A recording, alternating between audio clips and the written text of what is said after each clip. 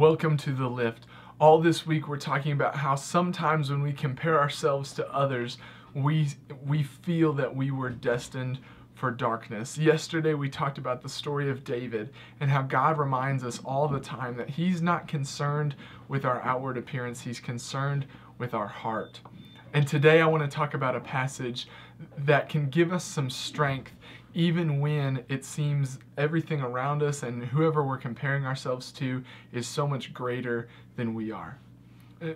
This passage comes from Matthew chapter 6, and it says this: "Do not store up for yourselves treasures on earth, where moth and rust destroy and where thieves break in and steal." And think about this. Everything on this earth can be taken from you. Either moths or rust can destroy it, or someone can just steal it. Anything that you have can be not yours in a moment. It can burn down, it can be destroyed, or something just catastrophic could happen at any moment. It won't last. So this passage says, don't store up for yourselves these treasures that are going to go away. And it says this: "But store up for yourselves treasures in heaven, where moth and rust do not destroy and thieves do not break in and steal."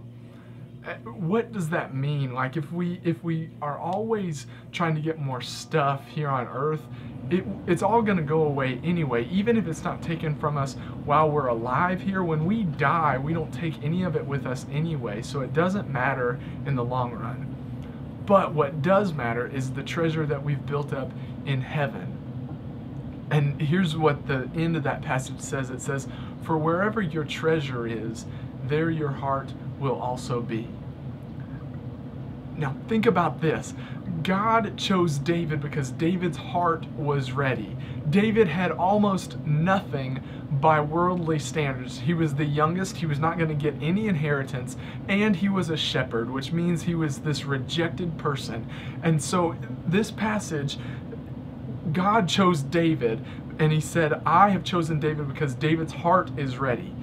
David didn't have anything that this world would be proud of, but in Matthew chapter 6 it says that doesn't matter because moth and rust can destroy it and thieves can break in and steal it, but wherever your treasure is, there your heart will also be. And so David didn't have any treasure here on earth, but he had all kinds of treasure up in heaven. And because of that, his heart was ready. Because his treasure was in heaven, his heart was in heaven. Because his heart was in heaven, he was ready. Because God looks at your heart. Think about this. Where is your treasure? Are you constantly comparing yourselves to other people? Because if you are, your treasure is here on the earth and your heart is not ready. But if you are constantly doing your best to praise God, give God glory, give God everything that you are, and show everyone around you more about Him, if you're really doing that, then your treasure is in heaven. And if your treasure is in heaven, then your heart is in heaven. And if your heart's in heaven, then it's not a dark heart, it's a heart full of light. And you are ready to be chosen because God doesn't look at the outward appearance, God looks at the heart. When God looks down at you, He doesn't care what you have by worldly standards. He doesn't care how big your house is, how big your paycheck is, how good looking your girlfriend or boyfriend is. He doesn't care. What God cares about is that your treasure is in heaven.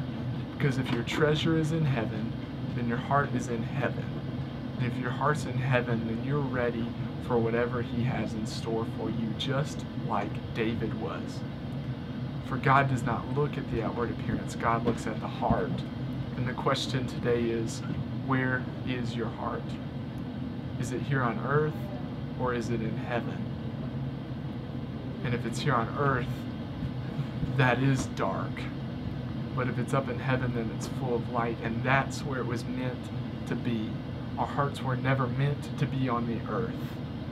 We weren't destined for this life. We were destined for eternity.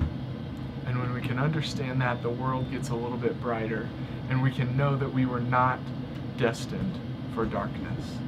This is The Lift. Hi, my name is Tyler Gillnett, and this is your workout tip of the day. Today's tip's on nutrition, and if you really want to slim down to that summer bod, then you're going to want to go on a low-carb diet. Low carb because carbs are your body's main source of energy. Cut those out, it goes to your second main source, and that's your stored fat cells. And if you work out on top of that, then you're going to speed up that process even faster. My name is Tyler Gillnett, and this is a reminder that strength is more than muscles. This is the lift.